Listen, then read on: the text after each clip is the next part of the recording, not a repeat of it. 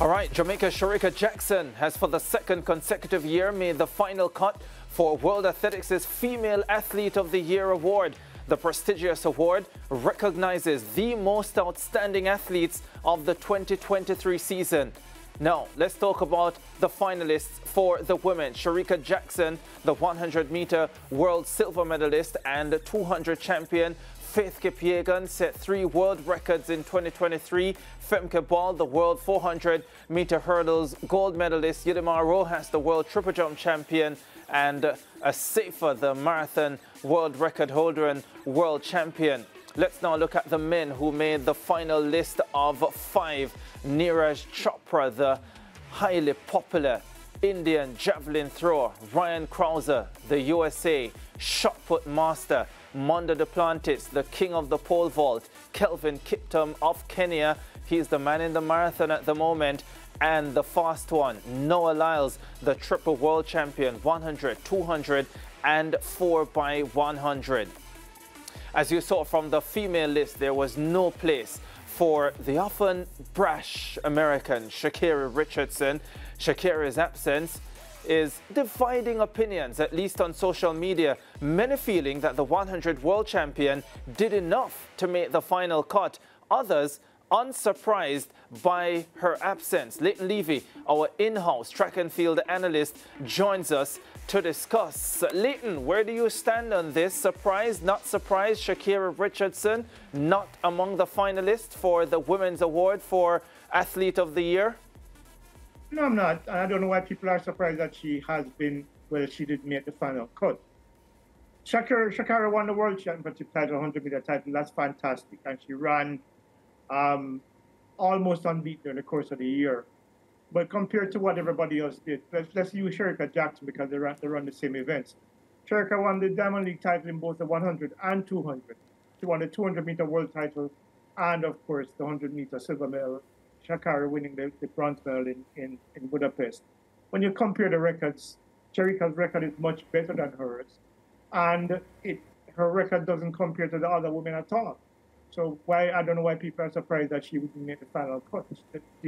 She had a great year by her standard, since she turned pro. But in comparison to the other women, Ro has fourth world title. Faith Kipyegon, who I think will win it all. 3 world records, and of course, with ridiculously difficult double in the 1500 and 5000. First and only woman to do it. How does Sha'Carri's records match up to those women? I'm not surprised at all.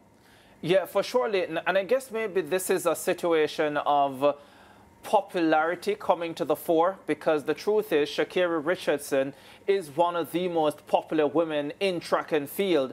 And given her story of 2023, almost a redemption type story, turning up to the surprise of many, winning the world title, and in the fashion that she did, in emphatic fashion, in what is the blue ribbon event. So maybe you could forgive those who don't follow the sport as closely as we do to maybe be a little bit surprised that she didn't end up on the final list, even though, without a doubt, it is the correct decision.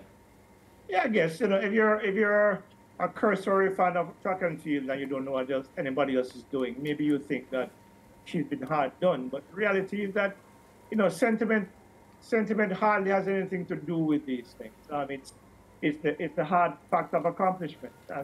What she accomplished in 2023 compared to between 2019 and 2021 and 2022, when she did nothing. Of course, it's going to look great that she won a world title. Of course, it's going to look great that she only lost once to Julian Alfred in the course of the season over the 100 meters. But, as I said before, when it doesn't match up to the other accomplishments of the other women, in which was an outstanding year for women generally, in terms of when you look at the other 5 finalists and what they managed to accomplish. Yeah, I think the main point that you're making to Leighton is that as a sprinter, Sha'Carri Jackson's log was far more solid than Sha'Carri Richardson's log was. And to be quite honest, Sha'Carri Jackson is not among the top performers in this list. I would think that she's in the lower half of the list of nominees here.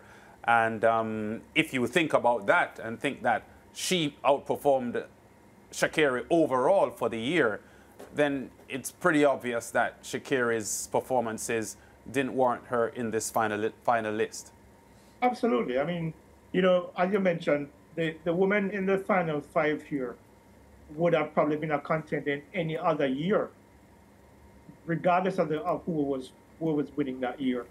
But when you compare what Sha'Carri did this year, it's nice. You win your first world title and you're 23 years old and you finally lived up to the potential and the expectation. But in real terms, it's still not good enough to win Athlete of the Year. I mean, the Athlete of the Year is supposed to reflect the female athletes who has done exceptional work above everybody else, and she doesn't fit that bill this year at all. Yeah, well said, Leighton Levy. Let's have a look at the men's award now, the short list for that. Leighton Levy, a really good short list on the men's side.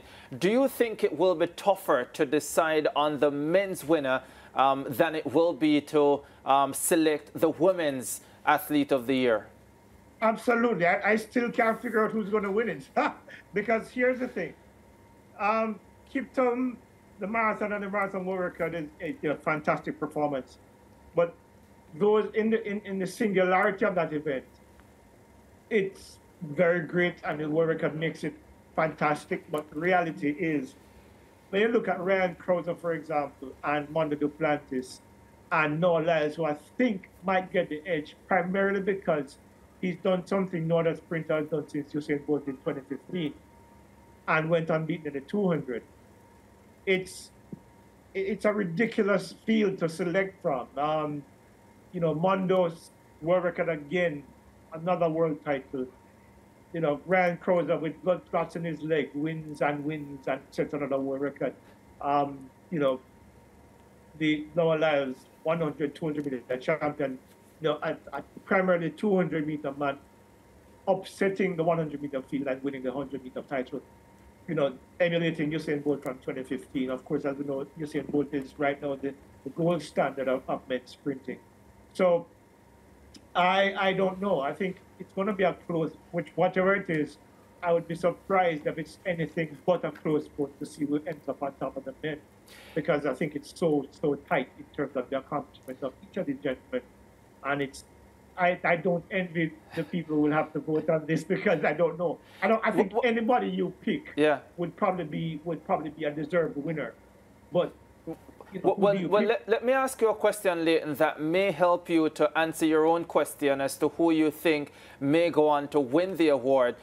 What do you give precedence to generally in situations like this? Do you prefer the athlete who has won more gold medals, or do you prefer the athlete who is only able to contest one event and has broken the world record in that event? I mean, where do you generally sit in situations like this? All right. In this particular instance, yes, Noah Lyles has 2 world titles. Yes. Right, the 100 and the 200.